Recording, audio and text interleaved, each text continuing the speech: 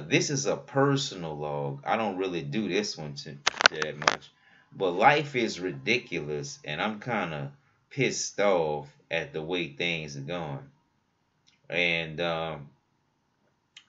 it's just like, ugh, where should I start? And shit, you start anywhere because there's a lot of shit going on. And so what I wanna explain something about giving blacks their assignments. Because blacks, one of the vulnerabilities that I know that African Americans have is synchronicity. Instead of we flowing with each other, our energy and our insecurities make us bump each other heads like in spades. Like in spades, and you throw your high card and you're going to win that suit, and your partner throws another high card, either because by choice or he didn't have a choice, and that may could have been played at a later round, and so that's like bumping heads. And so it's something like your commander do something, and then when your commander leaves, and then somebody else comes and undoes it. Some people call that progress. I don't. What I do is I compliment those people's skills around me, and whatever their strengths are, you let them do their strengths, and you back up their vulnerabilities, making a stronger, better person. Nowadays, people take shit from you.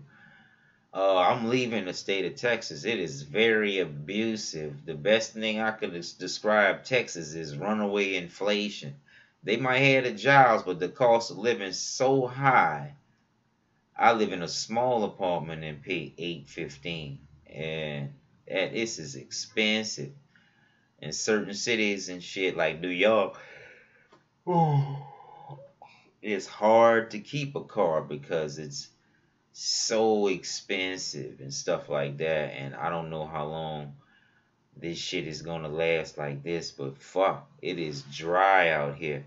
Not only am I not working from the accident, I'm fucking being drained out of my medical benefits that someone else is taking advantage of that I can't access. That is some bullshit. And so I wanted to talk about uh complimenting people with your skills. If you know someone uh and your friends or whatever, you always try to nurture or let them explore their strengths and just back them up in their weaknesses. And that makes them a better and stronger person. That's what I do. I don't tear people down or go around looking for victims. But I feel as though African Americans should be treating me better than this. And I am not this arrogant. And trust me, most of you have more arrogance than I do, because at least I'm getting things done, and so that gives me an opinion or a right to an opinion in any social setting, because I don't just walk the walk, I talk the talk, whether it's cooking, administration, or building things, or technical challenges.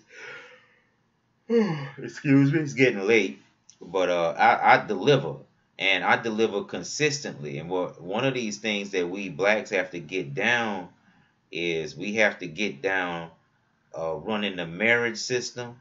We have to be able to employ balanced social settings. And to me, you should have 50% guys and 50% girls at least, not no 90% girls and maybe one or two guys. If that shows a lot of things. That shows you an imbalance, and that shows you may be insecure. I'm getting sleepy. And that's just basically what that means, the Army has a lot of excuse me, good talents and bad talents. And one of the good talents that they have is team building.